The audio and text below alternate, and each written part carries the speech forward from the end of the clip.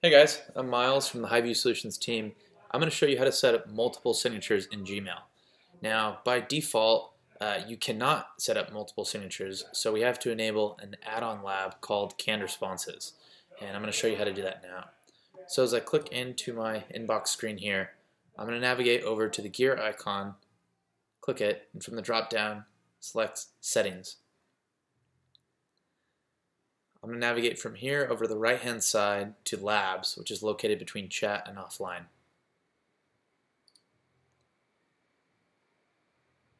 From this panel, I'm going to scroll down and find Canned Responses and select Enable. Now make sure you scroll all the way down to the bottom and click Save Changes. And my Gmail window will go ahead and reload. Now, I'm going to select Compose, just like I'm going to draft a new message, and you'll see here is the standard signature that I've set up. I'm going to go ahead and erase this for now. And then from a Microsoft Word document or any other doc, you could go ahead and copy and paste the alternative signature that you would like to use. So in this case, I've filled in some additional information such as our website, address, and then a photo, for instance. So I'm pretty happy with how this looks as an alternate signature. I'm going to go down here now to More Options, and you'll see I now have an item here titled Canned Responses, and I'm going to select New Canned Response. And we're going to call this Alt Signature,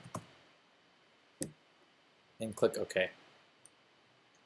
Now, I can go ahead and discard this message entirely, and at any time, as I'm composing a new message, I could just use the standard signature that I've set up, but if I wanted to use that alternate signature, I could go ahead and select More Options, Canned Responses, and under Insert, I have the alternative signature.